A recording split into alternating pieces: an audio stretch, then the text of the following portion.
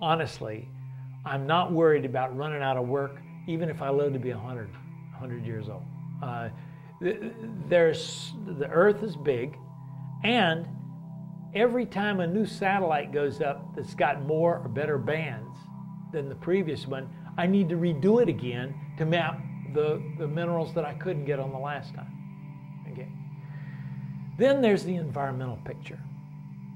Now that's the one that really needs remote sensing a lot.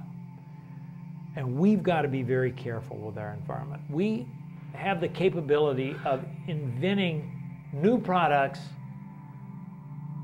without giving any thought to what they decay to and how we get rid of them, and then what does that do to us, to our bodies, as we get exposed to more of, let's say, the cadmium, the lead, the mercury that are in those products.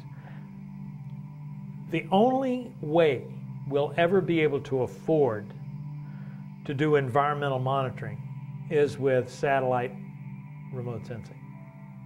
It will be too expensive by any other means.